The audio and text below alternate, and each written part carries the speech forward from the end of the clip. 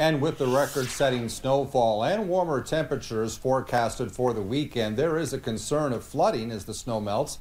When it comes to major weather here in North Platte, many still have memories of the flooding of 2019 when the state experienced rapid flooding due to major snowfall and melting. But this time, the National Weather Service in North Platte says that there's no cause for alarm for those living along the river, as this year is much different than 5 years ago. A lot of people still have vivid memories of 2019 when there was widespread flooding due to snow on the ground and then a rapid warm-up with some precipitation. But the difference this year is that there's no ice on the rivers and the ground is largely frost-free. So total, we have about an inch worth of liquid on the ground.